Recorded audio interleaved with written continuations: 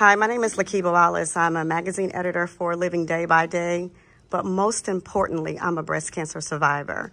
Congratulations. So my question is for Carlos and Kimmie. What organizations are you partnering with now to promote breast health, and will you showcase that on the show? So for me, the very first one that I reached out to, we started our own nonprofit, my husband and I. And so we wanted to be able to give back to some of the agencies that help.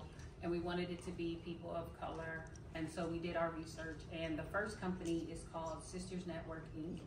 And it's an African-American company. They have different franchises in there. They don't have one in Huntsville yet, but they have different franchises. And they focus on pre-screening, early detection, helping people pay for mammograms who can't afford them, and that kind of thing. And then also the second one we're still kind of working with in regards to the young lady from A&M that's doing the research in regards to curing breast cancer.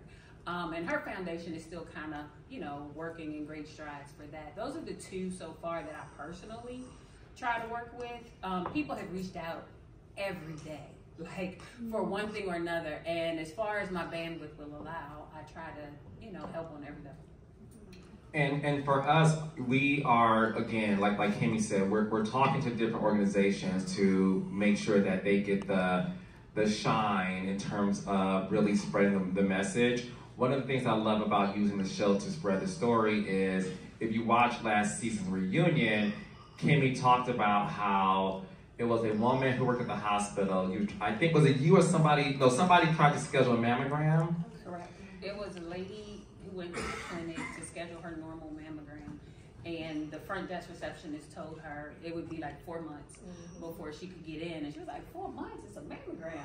And the lady said, well, there's a lady on a reality show who has breast cancer, and we just have been flooded. Literally flooded.